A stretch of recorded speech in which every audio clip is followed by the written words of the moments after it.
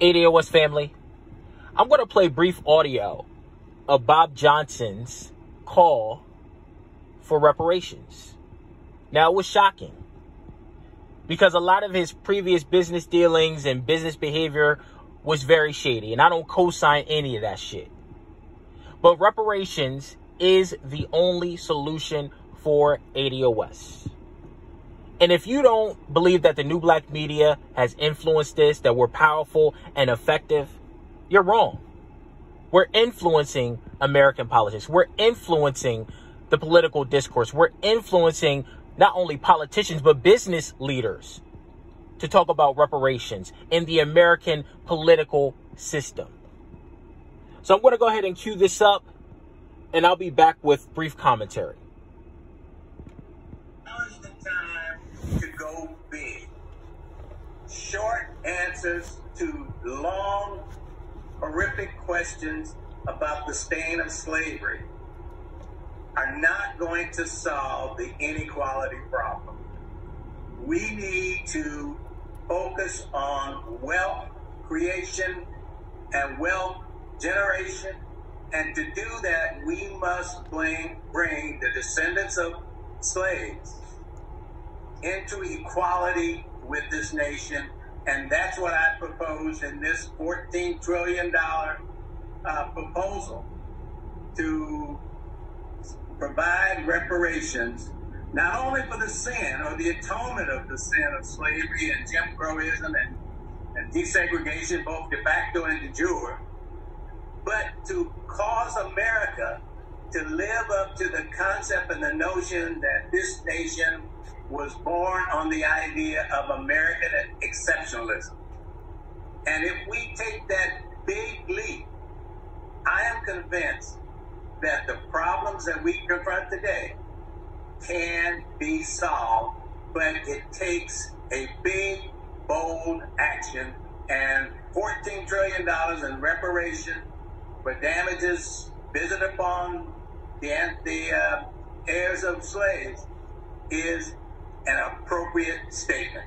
Bob Howard, and this is, we've spoken many times, I don't think you've ever embraced such a radical idea, and this is new for you, and I've seen it put forward before, and not taken to all the way to mainstream thinking. And I think that you're embracing it is probably going to get a lot of people talking about this. Where would the 14 trillion come from? I mean, lately we've been thinking we could do 3 trillion here, 3 trillion there.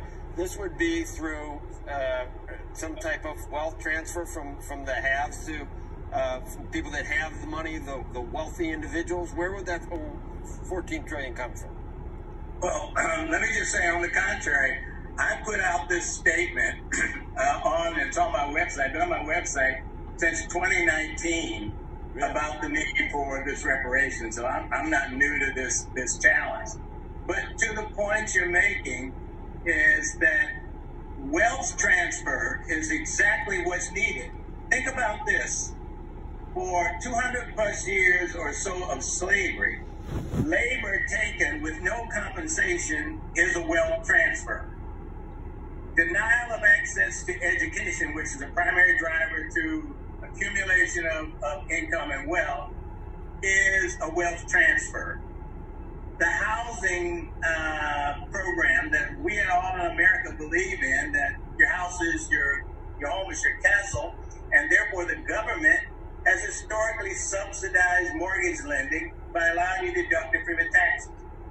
But think of this. African Americans with no accumulation of wealth cannot afford to meet the down payments of home ownership, and therefore they live in apartments and where there is no deductibility for the interest they pay on their lease, for the income they pay on their lease.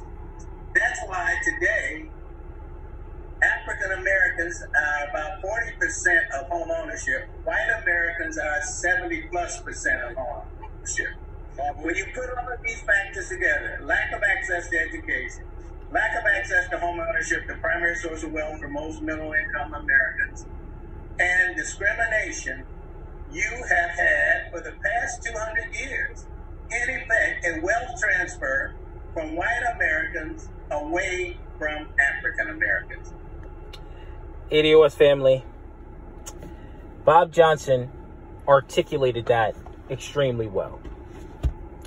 And his number of 14 trillion is a good starting point of negotiation. We're owed more than that, I believe. And notice how the cracker that was interviewing him said that it's a radical idea, sort of like Bernie Sanders calling reparations divisive. You know, even though he supported reparations for the fake Jews, he called it divisive. So you notice how they call it names instead of anything but justice. Because this white American devil does not want ADOS, black Americans, to be economically equal with them.